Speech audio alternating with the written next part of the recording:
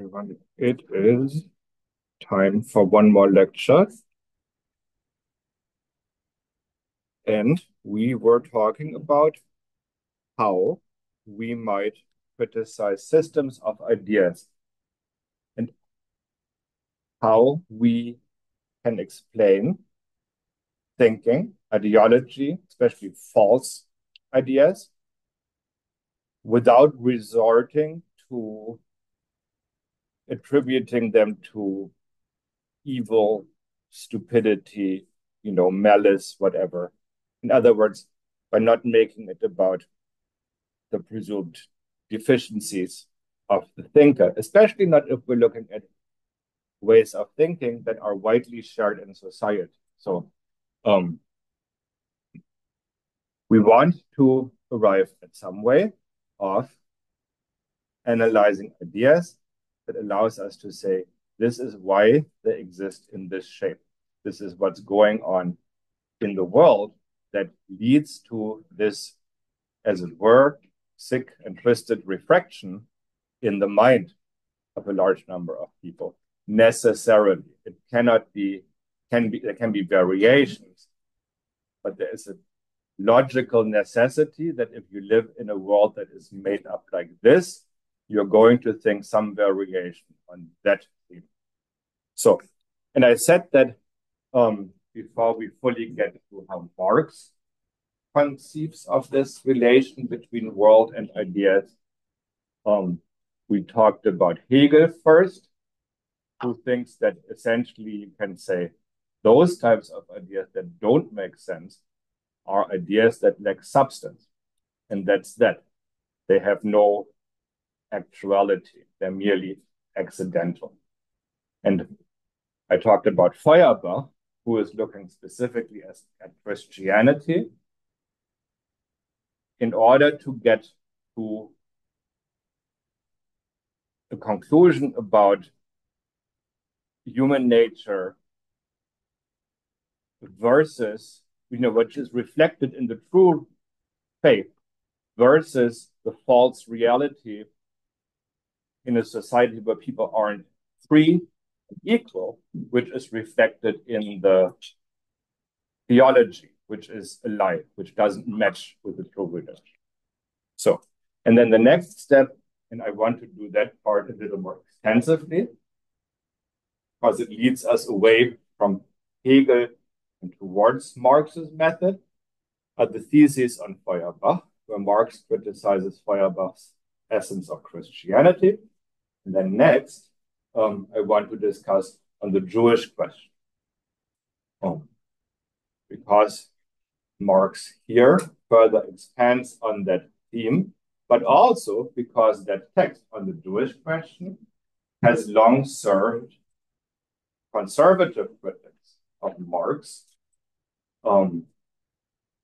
as a basis for declaring Marx an anti-Semite and making the claim that Marxism is inherently an anti-Semitic project, or more, that the only main point of Marxism is to make the world free from Jews. In the words of an author who I only just discovered, who wrote one of these treatises against Marx's Jewish question on that false basis in 1959. I knew that there was a recent author who was a best-selling author. I think the title of the book is American Marxism, and there is a big chunk of the argument that builds on this misinterpretation, willful, I should say, of the Jewish question. So this is an important text to discuss in detail if you're dealing with Marx, and especially sort of, grounds for dismissing Marx sight unseen. And this will be, people from the right will bring this up and say, look, you don't have to deal with this guy. He's an anti-Semite. There's nothing salvageable. But before we can do that, let's first get through the theses on Feuerbach. I'm going to read a few of them. Remember, Feuerbach was aiming to show that the true nature of humanity, human essence, is reflected in Christian religion. And the point of of people becoming truly free would be to recognize that really we need Christianity merely as this mirror to hold up, to show us our true nature. But if we could just live lives like the free, equal individuals that we are, who can rationally determine our fate and be moral in the process, then we really would make Christianity unnecessary. So the second thesis on Feuerbach is, quote, the question whether objective truth can be attributed to human thinking is not a question of theory, but is a practical question. Man must prove the truth, that is to say, the reality and power, the this-sidedness of his thinking in practice. The dispute over the reality or non-reality of thinking that is isolated from the practice is a purely scholastic question. So this also goes back to the whole discussion on epistemology that we had earlier on in this class. Marx is saying it's a scholastic question. If you're only talking about epistemology, if the thinking is without contradiction, if you're not looking at how it relates to the practice, not just the real world, but the practice, then you're doing it wrong. Feuerbach is saying, let's be materialist. Let's show what in the real world is producing these thoughts and how these thoughts then also prevent us from changing the real world in ways that would make sense. To this, in the third thesis, Marx says, the materialist doctrine concerning the changing of circumstances and upbringing forgets that circumstances are changed by men, and that it is essential to educate the educator himself. This doctrine must therefore divide society into two parts, one of which is superior to society. The coincidence of the changing of circumstances and of human activity, or self-changing, can be conceived and rationally understood only as revolutionary practice. Not as a program, but rather he is saying what has been going on, human history, how the world has been changing. That change is revolutionary practice. And we've been doing that, even though we may not have been thinking about it right or haven't understood it right, but that doesn't matter. So what's this critique here of materialism?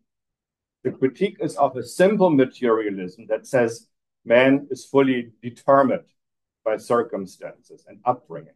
Whether it's nature or nurture, both are deterministic.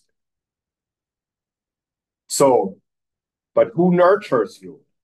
And what is natural about the world? And what is man-made? And how much do we change them? So in the end, the formulation is people don't make history under conditions. People make their own history, but they don't make it under conditions of their own choosing. But of course, then they reshape the conditions, which will shape future and even the present generation. So this activity is always mediating, constantly mediating between the given reality and the thoughts of people. And it goes back and forth, and one shapes the other. It's not a one-way street.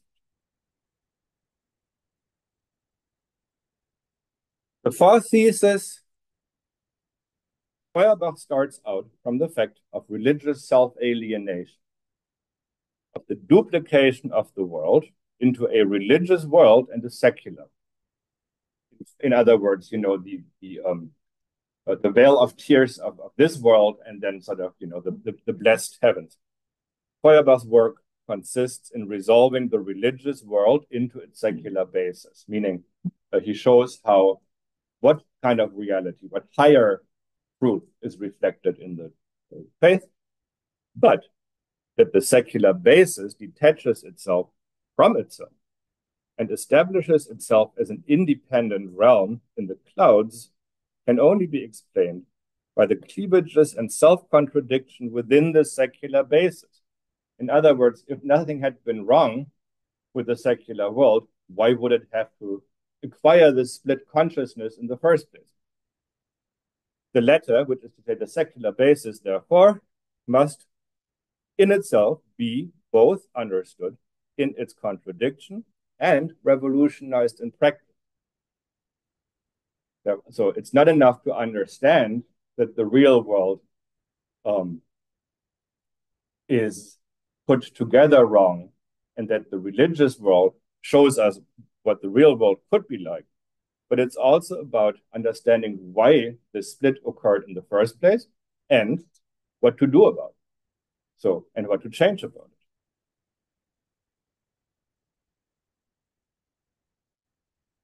Any questions up to this point before I continue? Yes. These are Marxist critiques of Feuerbach. These are Marxist critiques of Feuerbach, Marxist theses on Feuerbach.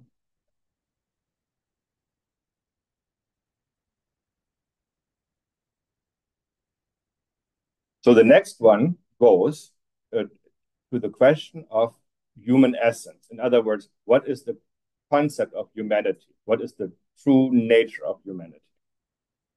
Where we can assume that maybe, if humans live wrong, that's a mere appearance, but what's the true essence behind it? So thesis number 6 goes, Feuerbach resolves the religious essence into the human essence. But the human essence is no abstraction inherent in each single individual. Feuerbach does not, in its reality, it's the ensemble of the social relations. And we might add to that, which change over time and are being changed by people over time in the historical process. So in other words, this ends the concern with the question, what is human nature? What is humanity truly, really deep down? There is nothing deep down. It is the ensemble of social relations. You are what you eat, but you also make your own dishes, so to speak.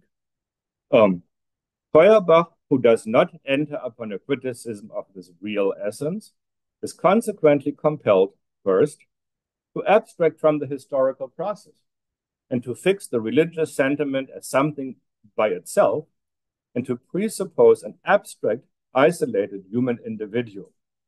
The individual isolated and connected with the rest of humanity by simply sharing this abstract essence. Second, essence, therefore, can be comprehended only as genus, as an internal dumb generality which naturally unites the many individuals. And Marx's idea is that's not how it is. We become the species we are through the interactions that we have with each other and the institutions we build and the social practice that we, participate in. And if you want to know what humans are truly, then, at any given point in time, look at how they live, and then you know. And the other thing is that Feuerbach looks for some unchangeable human nature. And the changeability is what really defines human nature. That's the one thing that's the constant if you're looking for. The ability to change itself and the ability to change the world. That is what defines humanity. In thesis number 7, Marx says, quote, Feuerbach consequently does not see that the religious sentiment is itself a social product and that the abstract individual whom he analyzes belongs to a particular form of society. What that means is that, the way people believe, the way the faith looks in the heart of the believers has actually got a history that has changed over time. If you've studied medieval history, has anybody here looked at the history of Christianity and the way? So, the baby Jesus, for instance, the worship of a frail, cute, cuddly, very human savior is entirely a thing that becomes thinkable in the Middle Ages. No sign of that for the first 1,000 years. It is Jesus, the conquering avenger, or Jesus, the Roman lawyer who sits at the court where God will hear the final pleas of the defendant. But baby Jesus, definitely. But it's probably just the sound of people sawing things and have in a laboratory. This is, after all, the engineering building. Human practice. All social life is essentially practical. All mysteries, like where that sound came from, which lead theory to mysticism, find their rational solution in human practice and in the comprehension of this practice. See what I mean? So what that means is stop with the philosophy, study sociology. And now the good stuff because it's getting on my nerves.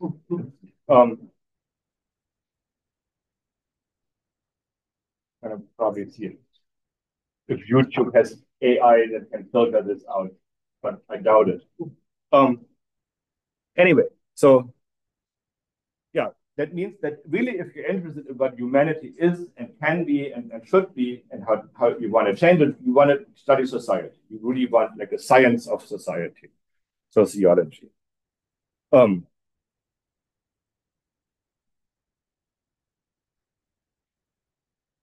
But beyond that, like where does it come from? Where does this old materialist way of thinking come from? And here we are entering the territory of the terminology that we'll revisit in the Jewish question. Thesis number 9, the highest point reached by contemplative materialism, which is to say, materialism which does not comprehend sensuousness as practical activity, is contemplation of single individuals and of civil society. So, in other words, this is the kind of materialism that does not understand that the sense perception that we have, by which we gain scientific data, is also a form of praxis. It sees this part of receiving the data as a passive thing. And that is how we know what the matter is, like the material we receive through sense perception. But that is more than simply a reflection. There is like a process of thinking about it. There's the labor of acquiring the data. And all of that is actual practical work. It's not just a mental process. So if you don't place the individual person and their perception into that broader context of social activity, you're going to miss out on anything that makes somebody more than a single individual, an isolated, self-interested individual who's out for their own good. Because that's what he means when he says a single individual in civil society. So this is a term to remember when we talk about the Jewish question. Civil society is, you might think that because it's about, civic, that it is about the political life. It isn't. Civil society means bourgeois society. Bourgeois understood as the economically self-interested individual, the real person who has a job, a house, a family, faith, a favorite TV show, favorite food, and so forth. So the actual living, breathing individual with business interests and opinions and so forth. So, yeah. So would civil society be like individuality? In civil society, the mode in which people exist is as individuals, after the liberal ideal that society is a club that you can join and leave. Or rather, it ultimately is even society. And then the state is formed as a way to maintain order and stability. But the point is, civil society is where we are self-interested individuals, where we exist as economic actors. Yeah. So is everyone in civil society or are some people excluded? Everybody is in civil society. That's one mode of existence for us. And then we might also be existing on a different plane. So if we're all self-interested and different in our concrete, real life existence, we may also consider ourselves unified on an equal plane by our faith, or by our citizenship, or by our humanity, or whatever else. But these look like fairly abstract notions, and you'd want to know how much of that is real. On the other hand, the whole point of departure of Hegel, and which also definitely influences Feuerbach and Marx as the big ideal, the true state of things is when humanity is not separated into competing individuals, into particularities, but when the universality of our species can exist free from contradiction, like the pursuit of self-interest and so forth. So you want to get to that point where people are free, equal, self-determined, communal, and so forth, all at once. And civil society isn't that place. So to the extent that people exist in the real world, they don't exist in any real or actual way in the Hegelian sense, because they don't live up to their full potential of liberated, of emancipated humans. They merely exist, but it doesn't have sort of this the subsistence in the potential of the species.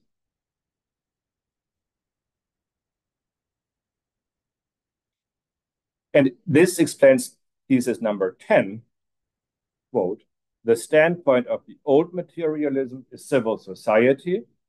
The standpoint of the new materialism that Marx wants to practice is human society or social humanity.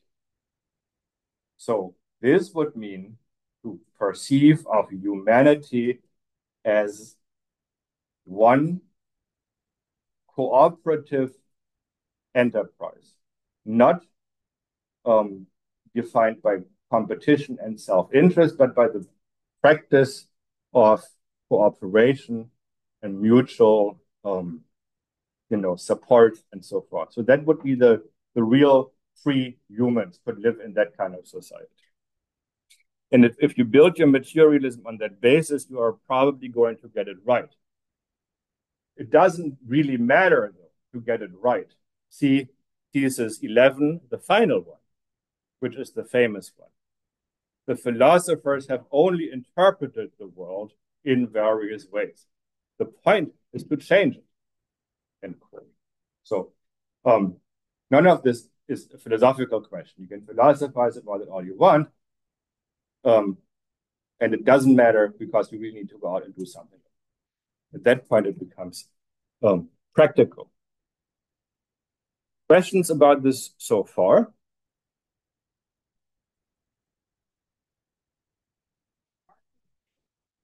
I guess like main critique of Feuerbach that he's like too idealistic.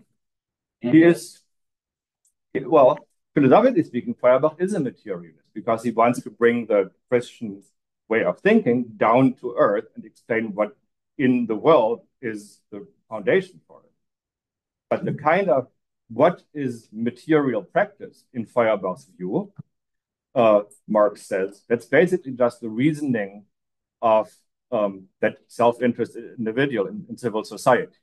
It's like the bourgeois philosopher who's making up his mind about things. So it is materialism, but it's a pretty limited scope of materialism because it excludes so much of material practice, which is just the nitty-gritty of daily economic life. Yeah. I just want to make sure I'm understanding what Marx is claiming. He's claiming that we need to, as a society, we need to move away from the civil society and move more towards the being unified by abstract ideas. I can't remember what. So Feuerbach says there is this split between the ideal state of the faith in God and the messed up state of things where everything is contradictory and lacking in the real world. The point would be to bring these two together so that to resolve this contradiction. At which point, I suppose, a Hegelian would say both sides are subsumed and then processed to become something else. So it would be neither nor.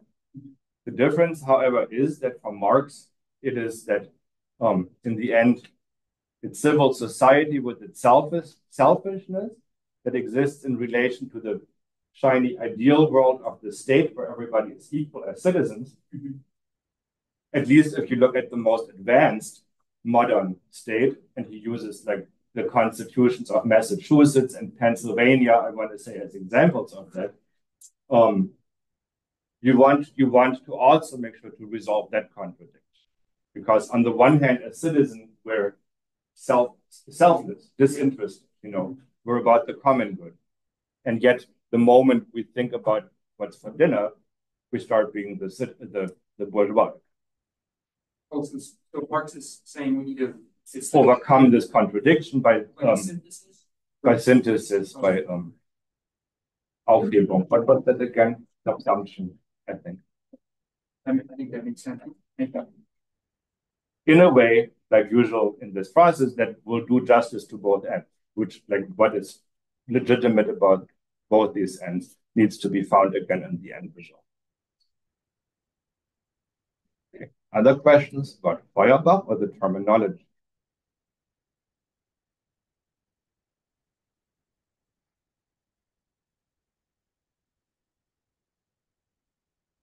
When it comes to the political side of things, there are always these practical questions, and more often than not, it's about groups that don't fit in and that want to do things differently and that have been historically excluded, where all the fine ideals are put to the test, and that become like the flashpoints for figuring out exactly what you mean by freedom, emancipation, equality, and so on. So in the 1840s, in Germany, this is a question of Jews and their status in society. In practical terms, what does that mean? If you're not fully recognized as a legitimate citizen, that might mean that you can't join the civil service. You can't be a teacher at the university or in a school, at least not if it's government run. You can't hold office. You may not be able to buy land in certain places. You may not be able to join a craft, and therefore you cannot start a business in a craft. So there are all kinds of things where citizenship belonging to the state confers opportunities. And if Jews are defined as non-citizens, the state is defined as a Christian state, which it had been in Prussia always, but reaffirmed in the early 1840s by the new ruler, William IV. Jews will, of course, hear that and say, what about the things we built? What about the businesses we have? What about our rights here? So that is the point at this moment in the 1840s, where various people chime in. Feuerbach is one, Bauer is another. And Bauer is the one who Marx takes issue with in the Jewish question. So the text is, in fact, Marx's text is on Bauer's on the Jewish question. And so Bauer says, you Jews want rights. That's great. Look at us Germans in Prussia. Do we have any rights? We don't have representation. We don't have equality. We don't have any of the freedoms that would make this state substantial. It is a Christian state, and as such, it is a semblance of a state, because a real state, a true state that would live up to that name, would recognize people as free and equal individuals with all those rights listed, for instance, in the Bill of Rights or in the French Declaration of the Rights of Man, like religious liberty, freedom of speech, property rights, any number of those. So Bauer says, what's the point of Jews petitioning the king to have these rights, that they're being denied as Jews, and asking that they are given these rights as Jews? If they want rights, they should join with us, the Germans, who want to be citizens of a free state, not of a monarchy that is Christian. But just as we want to ditch the Christianity from our government as a precondition for participating, so the Jews should do the same for their Judaism in order to join our movement. So rather than asking the Christian state to recognize the difference, to recognize the right to withdraw from the common good, and give Jews that privilege of doing their own thing, living by a separate set of laws, we should overturn the government together and emancipate ourselves, all of us, from religion. And then the state could become free, and all of us could be recognized as individuals without the distinction of religion. Because what is religion really but a reflection of a defect in society where we are pitted against each other as competitors, as people who are withdrawn into our particular communities, competing for resources and attention of our rulers, and so forth. So we want true freedom. And as long as the Jews aren't willing to join us in that project, forget about it. Yeah. So he believes that the Jews were too religious. Yes. And, right. Okay. It's like you wouldn't have to go far in history at all to find these questions directly relevant today. Like, in what way, if any, is it detrimental or necessary to allow hijab being worn in a public building, in a public setting, for instance? Is that something that people should be allowed to do? How does the anti-masking ordinance that the university put out pertaining to public assemblies affect the religious practices of Jews? Is it legitimate to deny a person, a couple, a wedding cake because you don't like their sexual orientation? Is that a question of religious freedom? Is it legitimate for ultra-religious Jews in Israel to clamor for open warfare while at the same time also refusing to serve in the army for religious reasons? All those kinds of questions have been brought up and have been debated recently. And it shows that there are, of course, questions of religious freedom and the rights and obligations of people toward the state that are legitimate to ask. But you either can say, everybody according to their religious practices, or everybody according to their duties to the state. And then the question is, who determines what those duties are? It is not exactly like an easy thing to answer, but for the liberals in Bruno Bauer's vein, it's clear. The state does not recognize religion. A state that recognizes religion is not a real state. It is lacking because it reflects a divided society where people are allowed to sit in their corner and separate themselves from the life of humanity at large, which is represented in equality of citizens. So if you're sitting there saying, I won't vote because I'm Jehovah's Witness, that's problematic. You're not really part of it. And Marx takes issue with that. Can you think of other examples of this tension between particular religious practices and universal rights? Think of Mormons and polygamy. And there's a bit of a tension there where the rest of the society doesn't believe in polygamy. I think it's actually illegal, isn't it? In Utah, maybe in most places, if not in Utah. Yeah. I think polygamy is maybe legal in Utah. I'm not sure. it's definitely tolerated and not persecuted for religious reasons. Yeah. Yeah, that's another good example. So what is Marx saying to Bauer by way of criticism?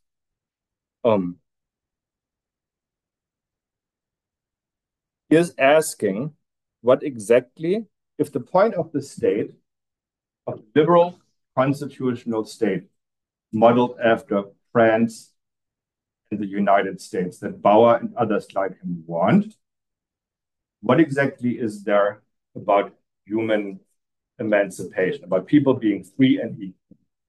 So that is when Marx started to look at the constitutions of individual states in the United States. What are these rights, these equal rights that people have when they live in those? The freedom of religion, the freedom of property. Those are at the very top of the list. Of course, freedom of speech. You have the different opinions that follow according to the crude materialism of James Madison from the different kinds and amounts of property that people own. That's the reason why we have different opinions. So all of these things that are being guaranteed as rights are in fact about the ability and the right of people to set themselves apart from others, to divide themselves into different classes, faiths, and opinions. So as it turns out, the state that, according to Bauer and other liberals, was supposed to create a real home for this utopia of humanity living communally as a group of equals. And we sure are equals when it comes to the right to vote or to our status as citizens and subjects to the laws. But nevertheless, what is the point of these laws? It is to allow us to carry on as particular self-interested individuals. This is like a reminder of something that Locke already would have told you, but it's emphasized for clarity that indeed, it's not just Locke saying, the purpose of the state is to allow us to carry on with our self-interest, the better. The practice of the states built on that philosophy show that that's exactly the point. Like the proof is in the pudding. In the United States, did religion disappear? No. But politically, it was abolished as a factor in the state. The last vestiges of established religion were gone in the 1820s. And the US Constitution at the federal level specifically outlaws the establishment of a state religion. And that has been broadened to mean, or it has been interpreted to entail a separation of church and state. That certainly was the idea. They looked at England and they had a checklist. Are we going to copy this bit or that bit? And the Church of England was on the definitely don't copy side. The Bank of England was on the, let's do this list. Not in the Constitution, but Hamilton right away after it. But the political abolition, abstract abolition of religion for the citizen does not abolish religious man. It does not make the individual in civil society, the actual practical man, less religious or unreligious. Quite the contrary, the whole point of the state, of the liberal state, is to guarantee him the right to remain religious. So that's a loss right there for the theory. Property ownership. The United States is a socialist country where everybody has the same amount of property, right? Oh, okay. My bad. In spite of the fact that property was politically abolished by 1830 as a factor in politics. Before that, that's the last, well, other than South Carolina, but by 1830, no state had a property requirement for the right to vote. So politically, property was abolished. It was a perfect communist political system where the property has no relevance whatsoever. Turns out that the protection of private property, which establishes class divisions, however, was exactly one of the main purposes of this. So, and so on and so on. So you're saying, Bauer and your liberals, you want a society where people are brought together on the basis of the common realization that the freedom of each individual depends on the freedom of each other, and that it's a cooperative enterprise, and that we can live up to a potential as humans if only we realize this. And yet your political project entails cementing the main dividing lines that keep people at odds, religion, property, and then, derive from that opinion. So that is not going to be, and yet you have the nerve to ask Jews to ditch their religion, even though where your plan was carried out, people have become, if anything, more religious, in the US. Think about how this plays out for race. At what point did race not matter as a question for voting rights? Yeah, which was passed when? Actually, the Voting Rights was for the vote, and then the Civil Rights Act was for the segregation. So yeah, 64. When was that abolished? When was the Voting Rights Act, for all practical purposes, abolished? It has since been further picked apart.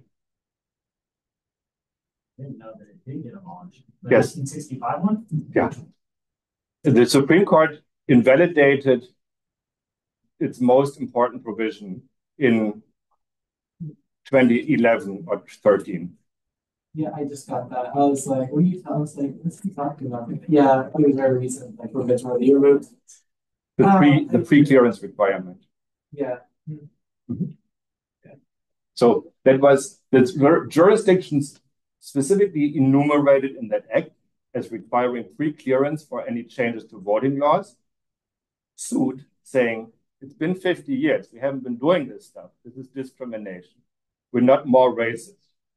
And the Supreme Court was like, yeah, you're right, it is discrimination.